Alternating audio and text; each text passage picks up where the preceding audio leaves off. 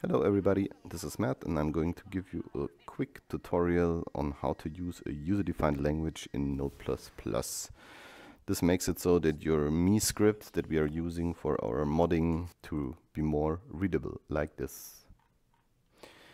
When you're starting Notepad++, it will probably look like this, except for the dark mode.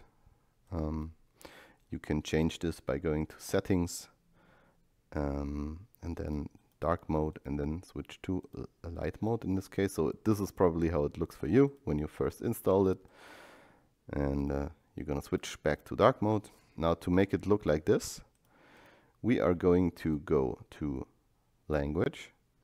And down there, there's user-defined language. As you can see, my mod.sg language is already there, but it won't be for you.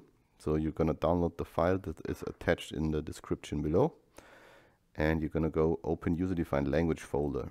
And this will open up the folder here. And you are going to just copy-paste the XML file into that folder. Since I have done that already, I can just go and switch it here, like you have seen.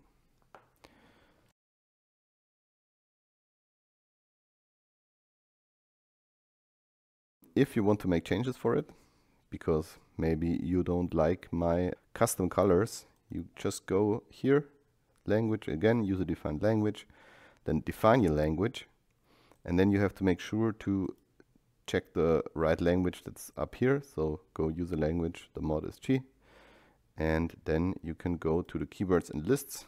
This is basically where I do everything. This is just colorizing stuff. It's nothing complicated.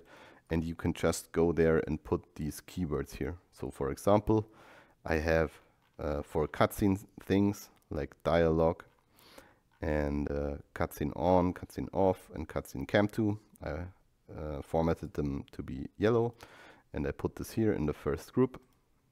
And you can just open up the styler and adjust it to your liking. So you can also just go make it pink, as you can see.